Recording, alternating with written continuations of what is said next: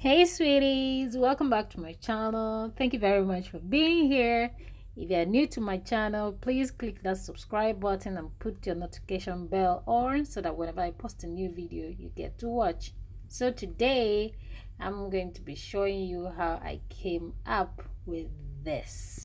So guys, I tell you, by the time you're done with this project, when next you see this kind of top in an African shop, if they tell you 10 million, girl, guy, you pay for it without complaining, because it's time consuming, but it's really worth it. So guys, if you want to know how to make this by yourself and get to save your cash, make sure you watch till the end, and don't forget to give this video a thumbs up.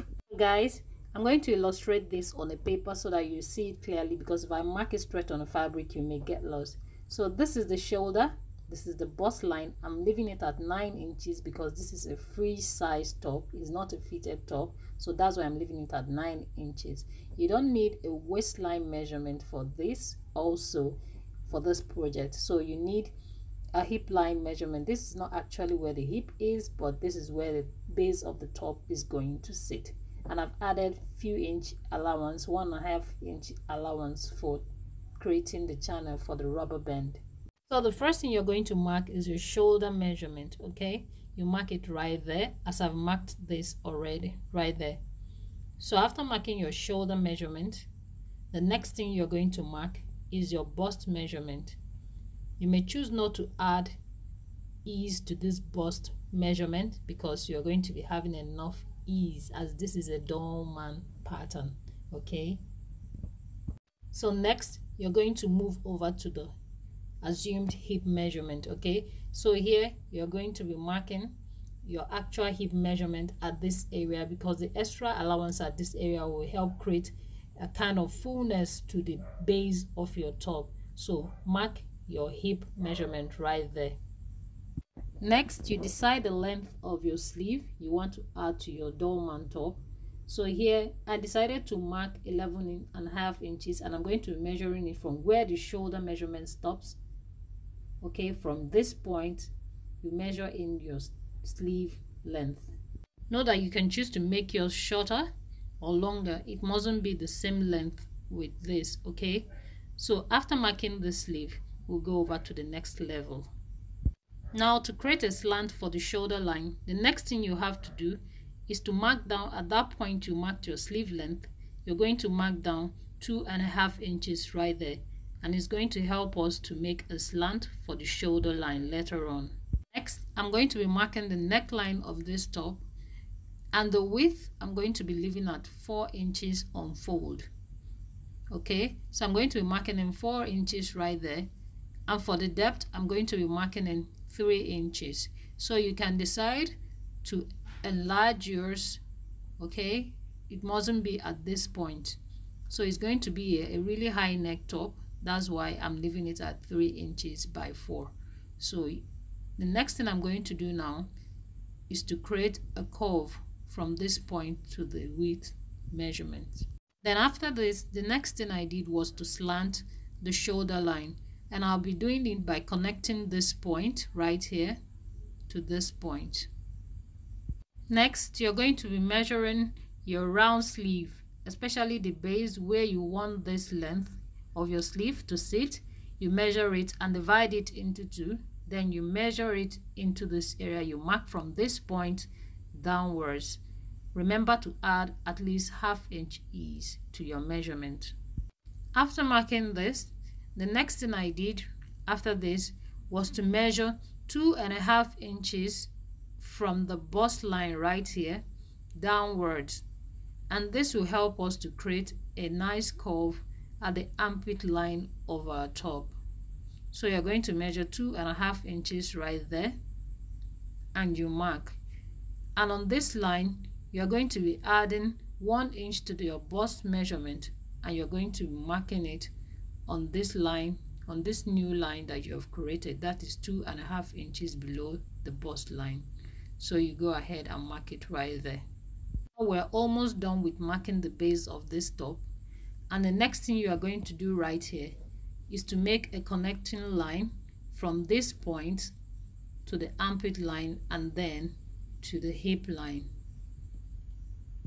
So now we are practically done with marking the base of this top, and when you finish with your connection, you should have something like this.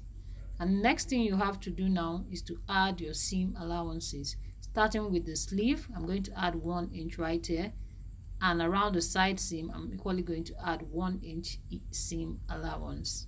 Now the next thing I did was to cut out my pattern after adding my seam allowances, and then I'm going to use the pattern when I'm cutting the fabric to describe to you how to cut the neckline of the back piece.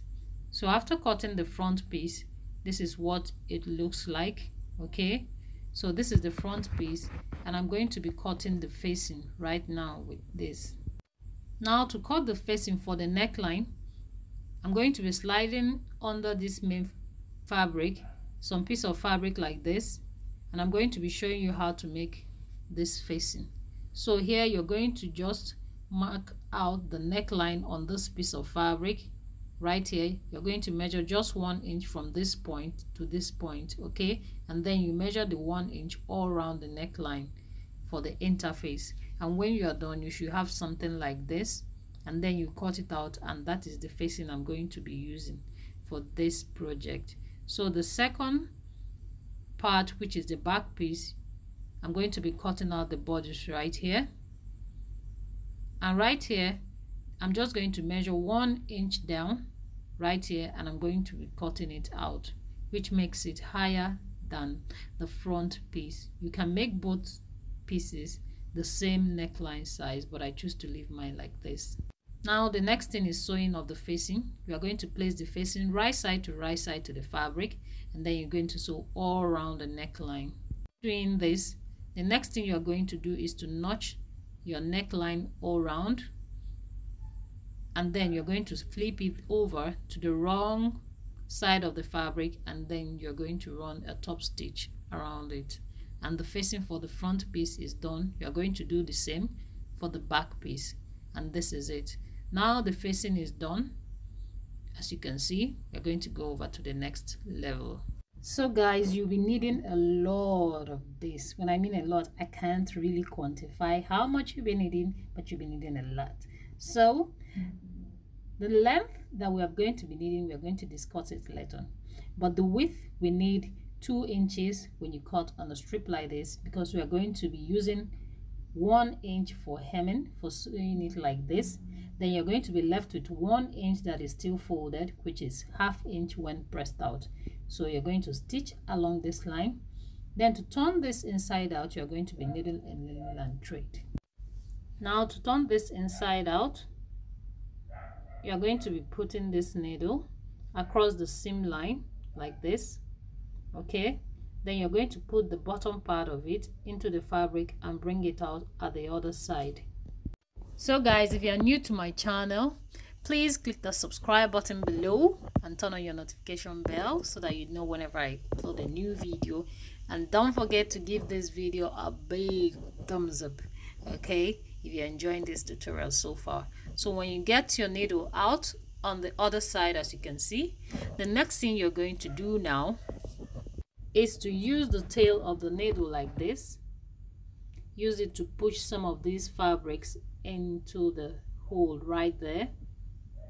When you successfully move like 1 inch or 2 in there, then the next thing you're going to be doing is to draw it out. You will draw the thread and it will be folding in smoothly. Make sure you do this gently so that the thread will not snap in the process, okay. So when you get it out like this, you're successfully done with that, and you have a lot more to go. As you can see, I've done a lot of this, even more than you can see in this video, okay. So try as much as possible to do this if you want this top. So this is an illustration of how to mark the layers on your fabric. I keep using this pattern because if I mark it on my fabric, you may not be able to see it. So the first layer is going to start by the 4th inch from the shoulder line right here. So that is where the first layer is going to start, and then the second layer is going to come 5 inches after it, and then 5 inches after that, and then 5 inches after that, and so on. So I'm going to be making just 3 layers, but if you need the 4th one, you can go ahead and make it, but I'm stopping at the 3rd layer. So this is what it looks like when I finally marked it on my fabric. And as you can see, there are other lines in between these lines that are pink in color, and these lines I'm just going to use it as a contrast when I'm going to be placing my fabrics in. So here, for the length of the fabric that you're going to be marking for the strips, okay, these spaces are 5 inches, so we need 6 inches times 2, which is 12 inches right here, and then we are just going to be marking 12 inches for each length of the strips we are going to be laying on these layers. Okay, now to go over to the sewing proper, the first thing I did was to hem the sleeve of my blouse, that is this area. I'm going to be hemming it first before I start sewing. Then I'm going to show you how to lay your pieces on these layers we created earlier on. Okay, so let's get going. When you are done hemming the sleeves level, we'll go over to the next level. Now after hemming your sleeve, the next thing you're going to be marking is 1/2 inch along each of these layers, and each 1/2 inch you're going to be counting like 4 bars and giving it a longer stroke after each 4 bars. Okay, after each 4 bars you give a longer stroke, and this is just an illustration of how I did mine. You can always come up with yours. To lay in the fabrics, the first thing I did was to start from this point here. Okay, then after this point, the tail of this layer is going to go to the after the first bar, the second bar, that is like this, the first of the second bar like this. So first to first, as you can see. Then I'm going to slide in another from below. You can go above, you can go below, but I feel it creates more like an entanglement when you go under. Okay, I like the effect. You can just, you know, mix up things and see which is better for you.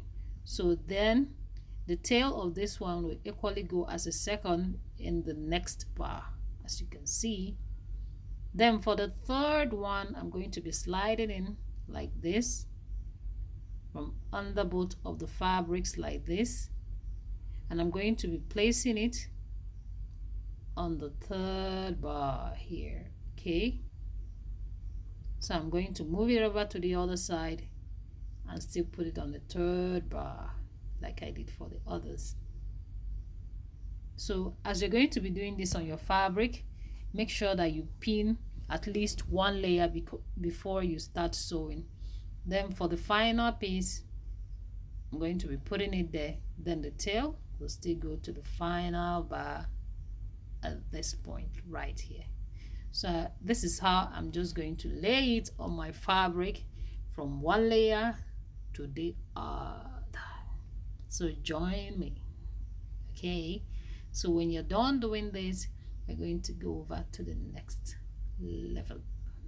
After stitching this, I'm equally going to show you how to cover up the rough edges on these areas. Okay, so the next thing I did was to pin this same illustration on my fabric, and this is what it looks like. So guys, when I'm done with this, the next thing I'm going to do is to cover up the upper part of this laid out fabric, which is at this point from right here. Okay, I'm going to cover this up with a strip of fabric. So to do this, what I did was to place one of the strips of fabric on top of this area, and I'm going just to run stitches around it from this point to the other point. I'm going to be double stitching it. Okay, I'm going to move my camera closer later on to show you how it looks. Now to finish up the tip of this fabric you just laid in right here, what you have to do is to cut this tip like a slant. Okay, you're going to be cutting it slantly to reduce the bulkiness first before you now fold it onwards and then sew like this. After cutting some of it, you're going to stitch it like this, and that's how you're going to be finishing off other ones as well. Then for the pink line we marked earlier on, you're going to be stitching it across this area. You're going to lay a fabric on it and you're going to stitch it in. This is just to create a contrast between the colors that are hanging out. So the next thing you're going to do right now is to go over to the next line, and you're going to repeat the same process as we did earlier on this blue line. Then for the second line, there's a little bit difference right here, okay? Now because this layer is close to the seam line, I'm just simply going to measure it in by measuring 6 inches in right here, and then 6 inches in from this point also, to avoid it catching into the seam line. So I'm just going to repeat the same process I did here on this area as well. So after laying in the strips, this is what it looks like, okay? You can even double lay each and every one of these if you want more chunkiness to it. Then the next thing you're going to do is to repeat the same process as we did for the first one, which is to close this area with a strip of fabric. So the next thing you're going to do is to sew a strip on the pink line we marked earlier on our fabric. And when you're done with the layers you want, the amount of layers you want, you should have something like this. And then for the side seam, as you can see, after the first layer, I started moving away from the side seam where I'll be joining my front and my back piece, giving at least 1 inch away from the seam allowance we marked earlier on, so that stitching in will not be difficult. So the next thing I'm going to do now is to place the back and front piece together, right side to each other. And I'm going to first sew the shoulder line with 1/2 inch. I will join both sides with 1/2 inch, and then on the side seam I'm going to be joining it as well. So after joining this, I cut out the excess fabric, as you can see here. So I'm going to notch this area, especially the armpit area that has curve to it, to release tension at the front side. So after this, the next thing I'm going to do now, or I did, was to hem this area with the allowance we marked earlier on, leaving about 1 inch opening.